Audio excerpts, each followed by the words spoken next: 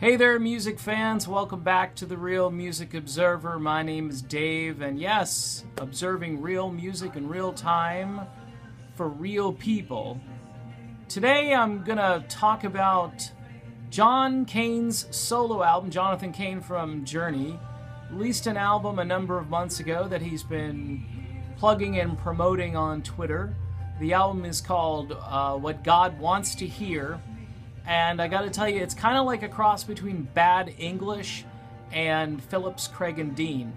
Now, if you don't know who Phillips, Craig, and Dean are, I get that. I have some Christian music street cred, as I spent a number of years at a Christian radio station called WNEB up in Worcester, Massachusetts, and then on another station called Mix 90.1 FM.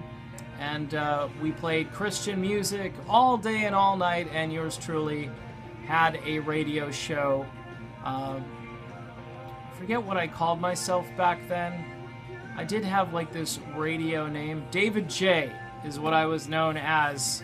Took me a minute, and it's pretty sad, but that's what I was when I was in the Christian radio biz. So I got a little bit of Christian music credibility here. I can name a few artists.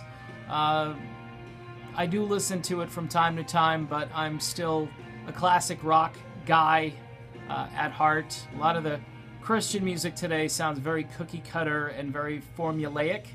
And this album, though, by Jonathan Cain does not fall into that category. In fact, I didn't know this, but Jonathan Cain actually had Dean Castronovo play drums on every song.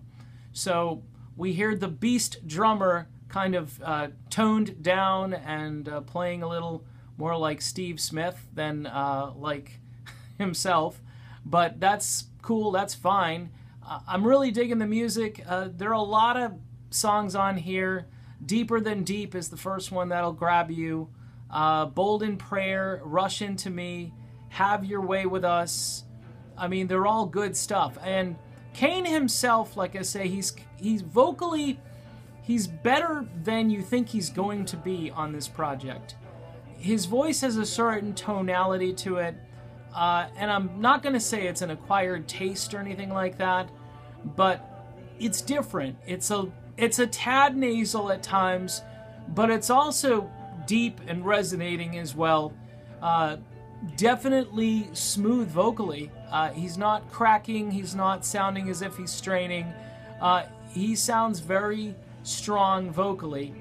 It may be mostly that I've never heard Cain sing solo, so when you hear him, it's a little bit different. This album, in case you didn't know, if you want to bring the rest of the current lineup of Journey into this lineup was endorsed by 3 out of 4 members of Journey. Steve Smith, Ross Valerie, and of course himself, Jonathan Cain. So you'd say 3 out of 4. No, I'm sorry, and Arnell. Arnell actually endorsed it, so I was kind of right. 3 out of 4. So Arnell and Steve Smith and Ross Valerie all endorsed this album. They do a promo for it, so it's very cool. And they really seem to truly and genuinely get the music and like it. Now, if you're not into Christian music or you just don't want to hear this stuff, I get that, but if you're even remotely a little bit interested in what Cain sounds like, and I think he's, you know, he realizes he's using his platform to kind of spread the word, pun intended. And that's what I think is cool about this. And for all of those people who think Jonathan Cain has been completely in your face about this religion thing, he actually really hasn't. Yeah, he promotes it on Twitter. He'll retweet. He'll, you know, be thankful when someone else says, hey, I listened to your music and I was really blessed by it and so forth. He's really not doing anything more than promoting his album and his faith. Not necessarily in that order, by the way. So to me, it's a win-win if you like this kind of music, and if you like Journey, or Bad English, or Phillips, Craig, and Dean, or piano-based Christian-style music. Cain is classically trained, and he shows it off here. And Dean Castronovo is playing drums. So even if you just want it for your gotta have everything Journey's ever done collection, this is one to have. Again, the album, What God Wants to Hear, it's been available now for quite some time. Of course, you can check it out on YouTube or on iTunes, and support Jonathan Cain for no other reason that this is a really good cause. You know what I'm saying?